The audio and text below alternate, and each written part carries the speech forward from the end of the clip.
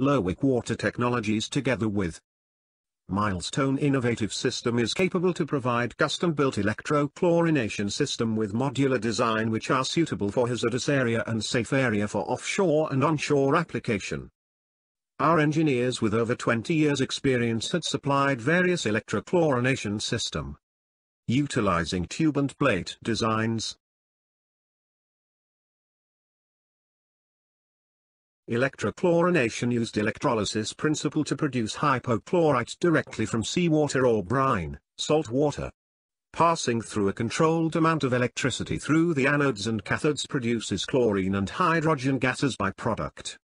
Industrial salts need to be added to fresh water for brine EC system, Stoneclub B, prior to electrolysis process. Seawater undergoes filtration process before passing through the electrolyzers. Hydrogen gas are diluted prior to released into the atmosphere. The released gas is monitored by our gas detector equipment. Sodium hypochlorite produced contains 0.7 to 0.9% of chlorine. Chlorine concentration below 1% is non-hazardous but still very effective disinfectant. Acid wash bypass line is provided to clean the electrolyzers as part of maintenance and increases efficiency of the system.